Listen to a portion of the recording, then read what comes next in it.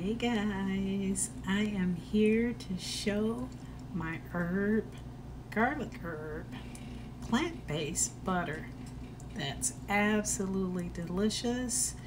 I guarantee you, once you start trying to mix your favorite spices and this combination together, you will always make a batch. So up first, let me show you. I have tried different varieties, but I found this Earth Balance avocado oil, and it's 3 ingredients.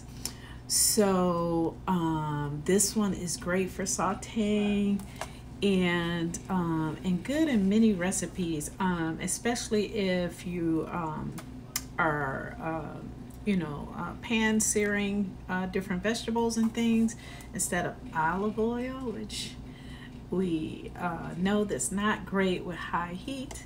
Something like this is a great alternative, and it gives your dish flavor like butter. Believe me, it does. Give it a try. I purchased mine from my local Meijer. I haven't seen it in a lot of stores, but check it out. See if you can find it. So basically, I have used some of this, but it's still basically full. So I'm trying to use a full one, and I let it sit out to get room temperature. And I, this time, mixed a combination of spices I wanted to use here, which I'll show you. Let me flip this camera around so you can see. So there are a variety of spices, and I'll name those.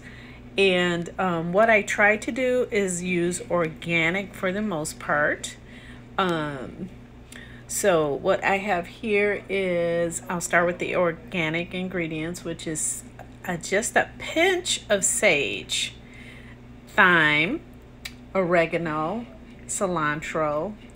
And then the non-GMO items I have in here is basil, onion powder, granulates, and the same with garlic and parsley.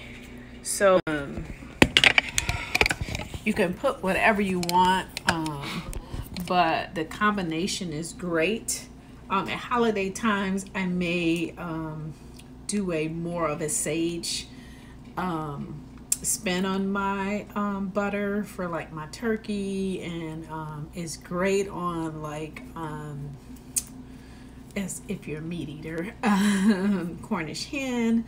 So basically what I do is oh, and the main ingredient, let me show you, is minced garlic before I forget. This is organic, and basically I take a nice heaping tablespoon about and put in here. So I'm gonna use my spatula and add it to here.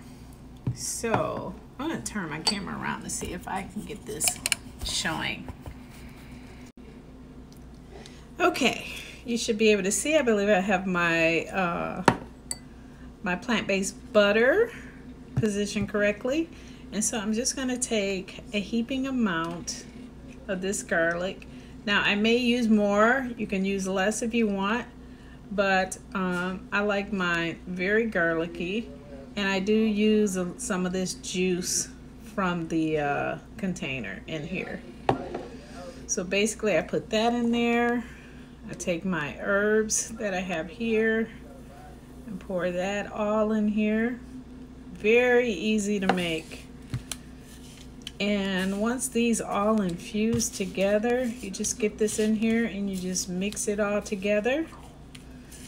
And once they all mix together, they are really, this butter just takes on a whole nother spin of flavor. So I'm gonna get this thoroughly mixed in. I may switch to a stronger tool to mix this, and I'll show you what it looks like. Okay guys, just wanted to show you, you want to take a few minutes, and make sure you whip this up really good and you reach all the way to the bottom and you end up with this, and you can start cooking with it right away. And I try to get all of this off of my favorite little spatula here, just perfect for small containers. And this butter is delicious. It's great on vegetables like asparagus, Brussels sprouts, fish, all kinds of things. You can just lather it up and not worry about the what butter could cause, the clogging of the arteries or things like that. So this is absolutely delicious, and I love that it comes in this resealable container. So all I gotta do is snap it on, and it's good to go back in the fridge. So that was my plant-based butter, herb, garlic mixture. So since I have you, I want to show you one other little quick spin that I use for this butter, because I typically will buy two. I'll take probably a nice portion of this for one of my little mason jars. And guess what I'm gonna make with this one? I used to make my garlic herb butter in this, but it would go so fast because of how small this is. And because I don't eat a lot of what I'm about to show you, I use a smaller container. So this is gonna be cinnamon butter. Yes, great on raisin bread, bagels, all that good stuff. Just toast. And basically, I put a nice heaping size amount in my small mason jar. And because I'm in Michigan, I just use just a little squirt of some raw honey in mine. Vegan people, you can use maple syrup. And that just gives it a little sweetness to it. So like I said, I'm only using about that much, just a small tiny squirt. So that could be maybe a teaspoon. And I'm going to use about a little over a teaspoon of agave in this. You can use more if you like. And the main ingredient, which I thought I had taken out, which I do have out, is some cinnamon. Now I usually use organic cinnamon, but I ran out, and so 365 is a brand that I commonly will use for non-GMO products. So the amount of cinnamon you put in is more of a taste preference. I use probably a half a tablespoon. I'll say a half a tablespoon. Some people may think that's too much, but that's what I like to do. So I open the and you know, I don't use measuring spoons for the most part. I kind of gauge by eye, but just basically gonna pour about that much in here, so like so, and then basically just really mix it thoroughly and add it to the fridge. And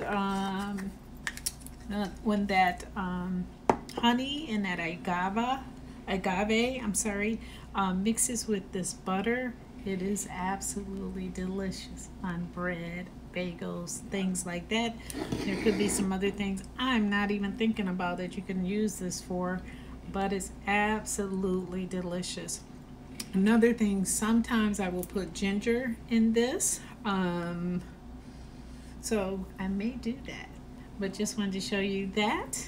And what I like most is in this pretty jar that seals it real tightly, and it stays fresh. So I hope you enjoy these mixes of plant-based butter to put a spin on your meals. Bye now. Keep it healthy.